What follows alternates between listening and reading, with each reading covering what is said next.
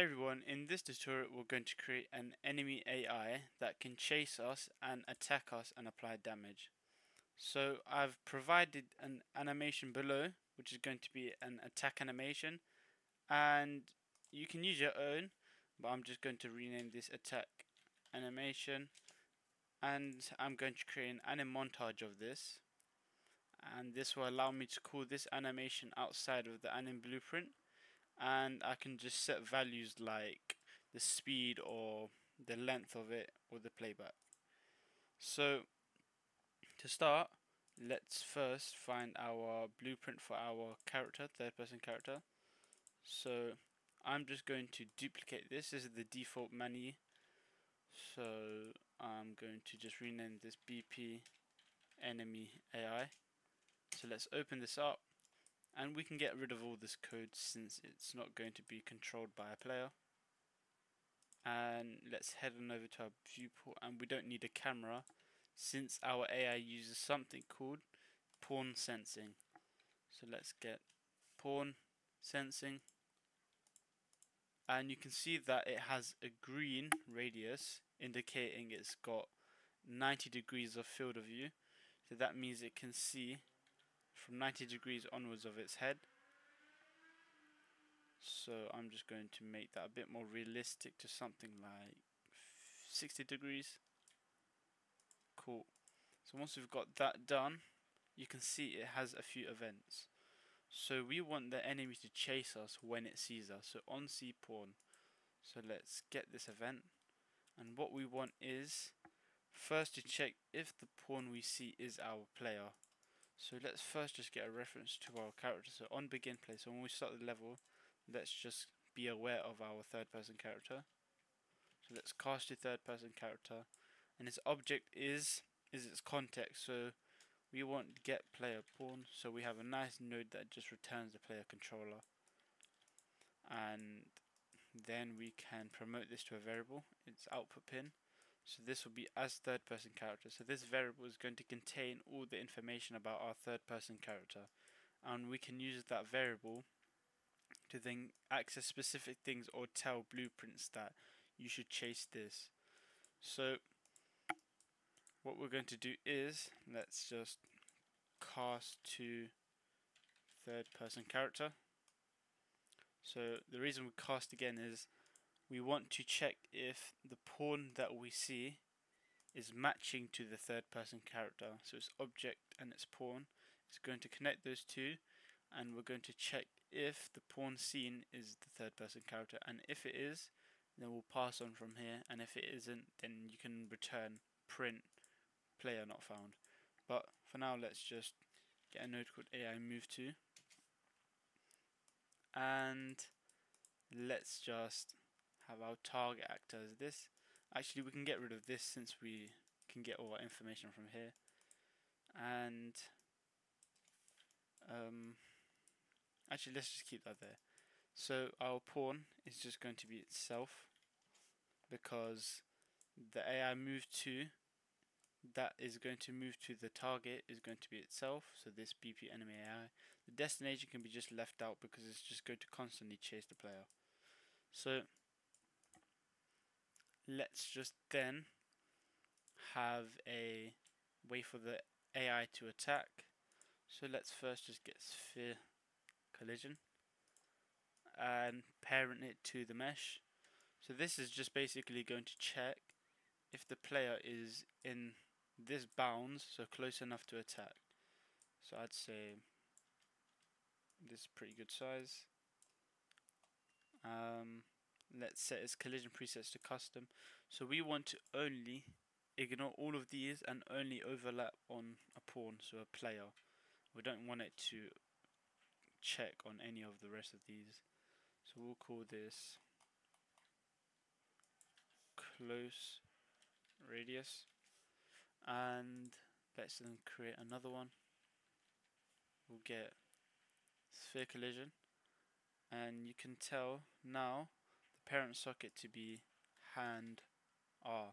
So we want it to just be binded to the hand R, because this is the hand it's going to hit the player with.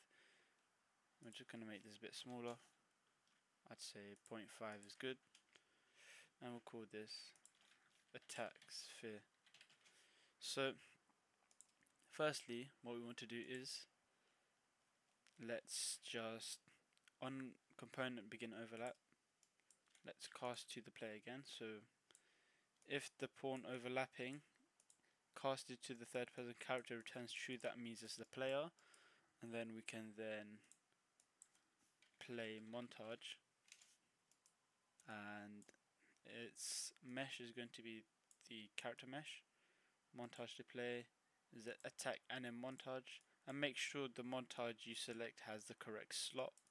So default slot should be fine, but what's going to happen now is each time we overlap it's going to call this, and we only want to play the montage once it's finished. So let's just get a do once, and it will do this only once until we complete the montage. So it can reset the do once we finish the montage, so that way it's nice and smooth and it doesn't have repeating animations while it's currently attacking. So that's nice. It will play the animation but it won't actually add damage. So what we want to do is we're going to create a variable, call this attacking, and we're going to set this true once it starts playing, and we're going to set it false once it stops playing. So let's just put that like that. That looks a bit funky, so I'm going to unselect that, and that should be alright. Or it should, okay, it should be like this. It's a little bit confusing. Okay, so plug that in like that.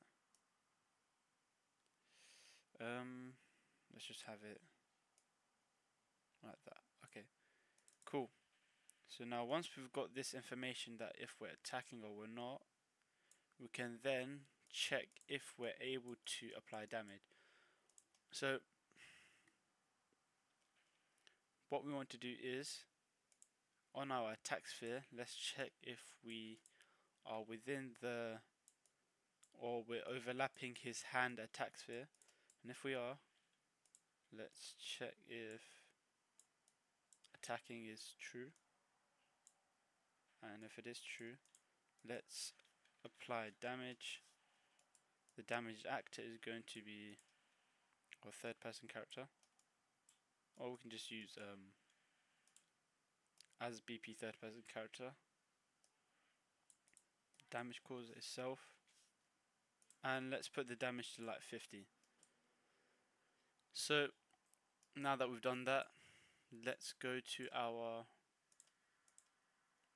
third person character, and let me just delete this. So once you've applied damage, we need to go into our main character that's going to be attacked, and we'll get an event called any damage. So this any damage will fire because we've applied damage here, so it'll automatically pick up, and we'll get a subtract. So what we want to do is subtract our damage from our health. So just create a new variable, float of 100 or whatever you want the health to be. Make sure it's float. So what we're going to do is subtract damage from our health, and you make sure it's in this order, so health at the top, damage at the bottom, because we want it to be 100 minus 50, which is our damage, and then set that return value of this calculation as your health. And then once we do that, we want to check if health is less than or equal to 0, and if it is, that means our player should be dead. So let's just call destroy actor. So it should take 2 hits to kill the player. So now once we've got that, we can then test this out, and before you start, you have to make sure you implement a nav mesh bounds volume. So I'll delete mine and show you how to get that. You go to volumes, nav mesh bounds volume, and this just means where the AI is able to walk. So once you've dragged this in, if you hit P and scale this up a bit, you can now see this green area which shows you where the AI is able to traverse. So let me just make this a bit bigger. And without this, your AI won't be able to chase you. So now let's just drag in our enemy AI. And we'll put them in front of us a little bit so we can showcase the on-sea port. Let's play. So now if I go in front of him, he should chase me. Let me stop, and he can attack me. And you can tell. There we go. So that's how enemy AI implemented. If you have any problems or troubles, just join the Discord below or ask in the comment section. Thanks for watching.